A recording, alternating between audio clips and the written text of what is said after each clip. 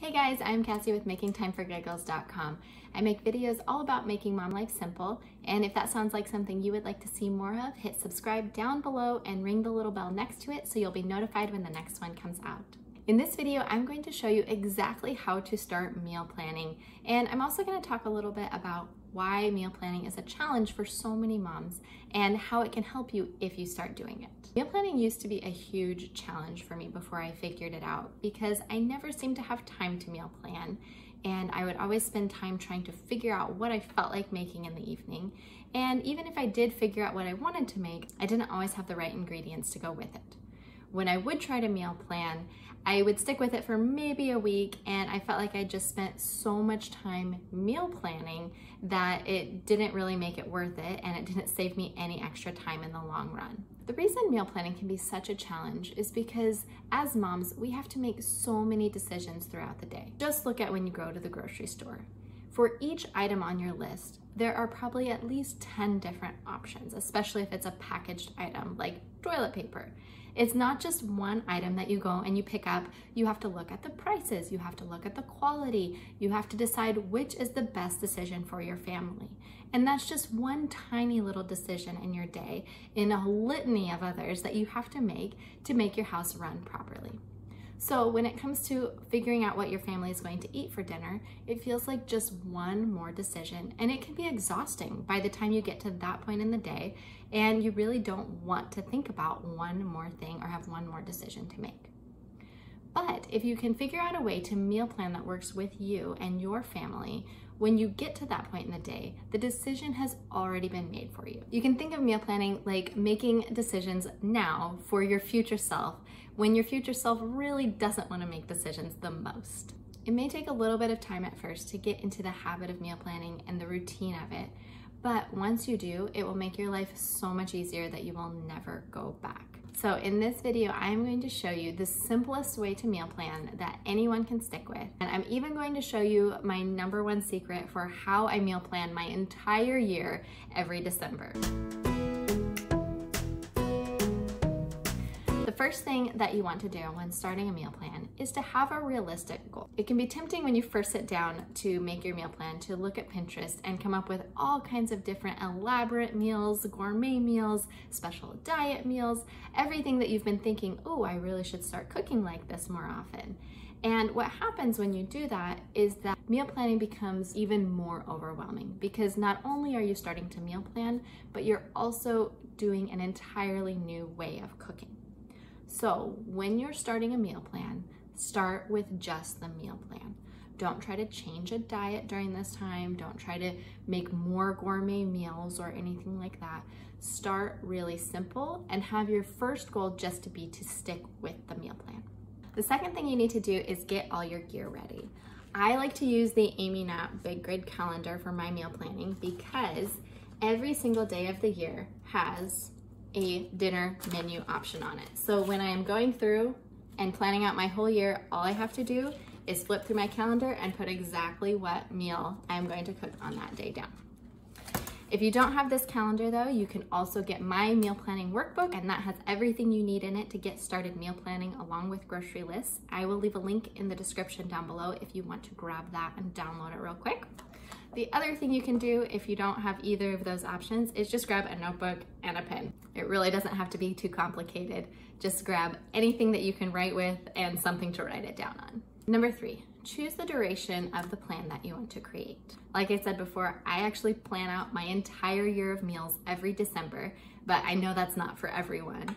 A lot of people like to do a 2-week meal plan or a monthly meal plan. You can also try seasonal meal planning, and I will leave a link in the description down below if you would like some more information about that.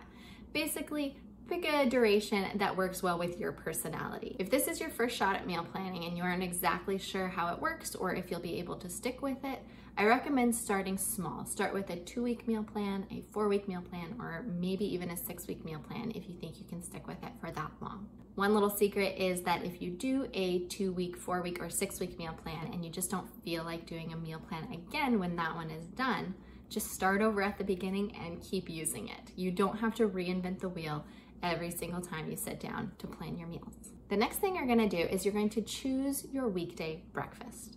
In our house, we eat the exact same thing for breakfast 6 days a week, and that is oatmeal.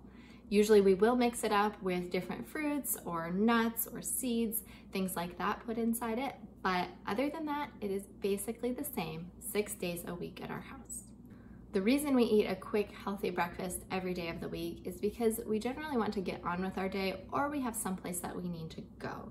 Generally in the morning is when we go and run errands if we need to, or we go to church, things like that. So we want to make sure that we can get out of the house on time.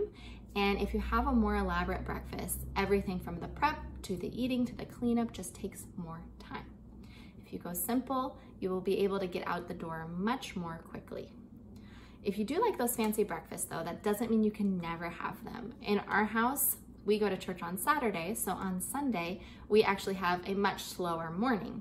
So my husband and the girls both get up and they make a time-intensive, fancy, elaborate breakfast almost every Sunday morning. It's a lot of fun to have a special brunch together, and it makes those meals even more special when they're saved for a special occasion as opposed to eating it all throughout the week.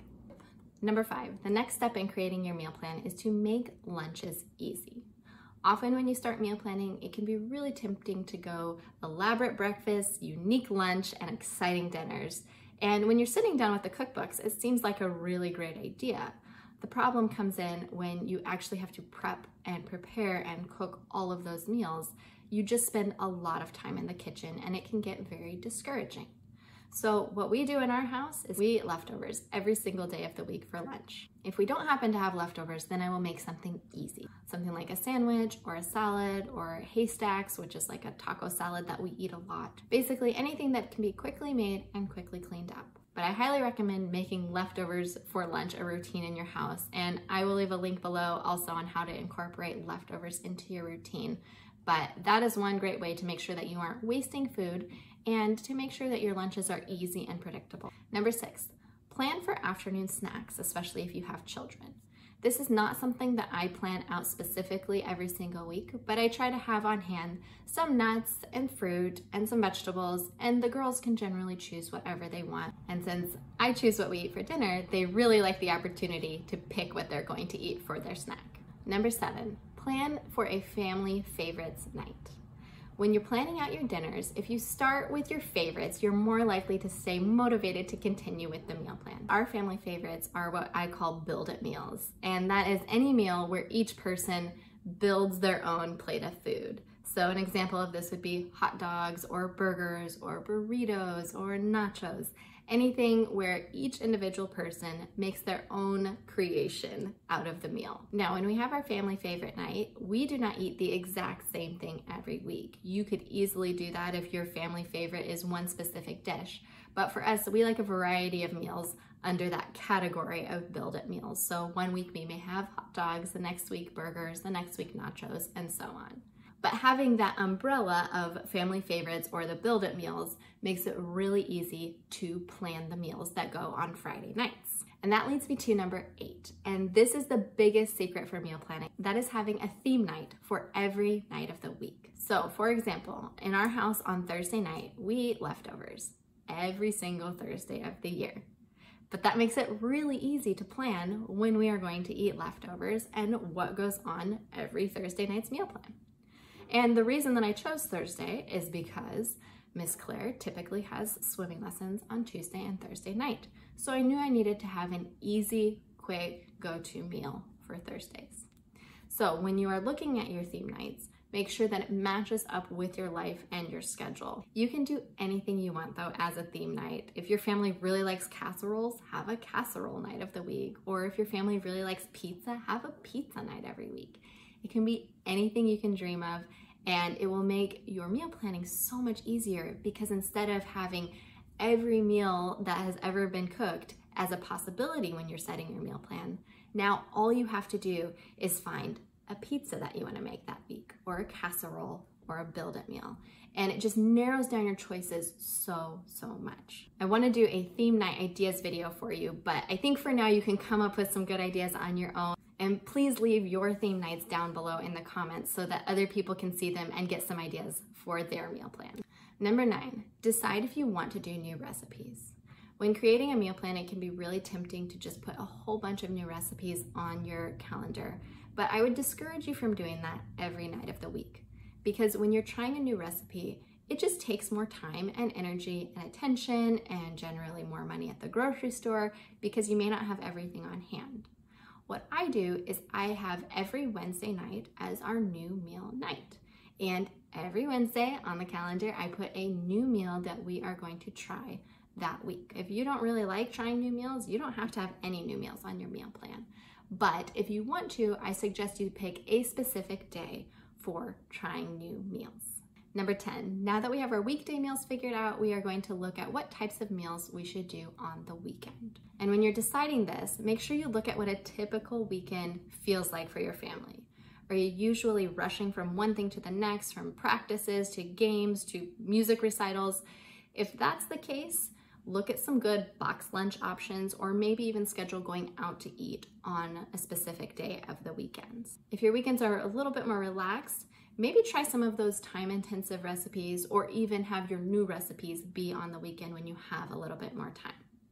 One of our favorite things to make on Sundays is homemade pasta from scratch. It's something fun that our girls love to do, and it creates really special memories around taking more time cooking together. Number 11, write down a shopping list. Now, when you're writing down your shopping list, make sure you are doing it at your house so that you can check and see if you actually need to buy things for each recipe. When I make my shopping list, I always do it at home, and I go through every item and I check to see if I have it and how much I have before I put it on my list. I really don't like wasting money, and if I buy something I already have, it's just kind of a waste of money because I could have used what I had instead of buying something new.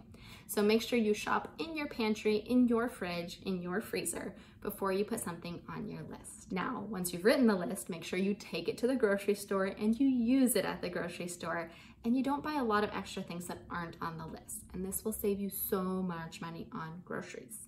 If you would like more ideas on how to save money on groceries, I will leave a link down below. I have a full post of 37 different ways to save money on groceries, so you can check that out if that's one of the reasons that you are getting into meal planning. But having the list is a big, big way to save money on groceries. And the last thing to do when you're starting a meal plan is to just have fun. Don't stress out too much if you try a new recipe and it didn't work out, or if you need to rearrange some of your theme nights. Most likely that's gonna happen. I know the first few times that I tried out the meal plan, it didn't work perfectly. I planned way too many new meals, and I ended up with theme nights that we didn't really love, so I switched it the next time around, and it was no big deal. Just have some fun with it. Get your family's feedback too. See if they like it or if they have suggestions for a new theme night or a new meal. And just try to enjoy the process, and it will get easier, I promise. Don't forget to leave your comment down below with the theme nights that you are excited to put into your meal plan. Hit subscribe and ring the little bell if you would like to see more videos on making mom life simple. I'm Kassy with makingtimeforgiggles.com, and I will see you on the next one.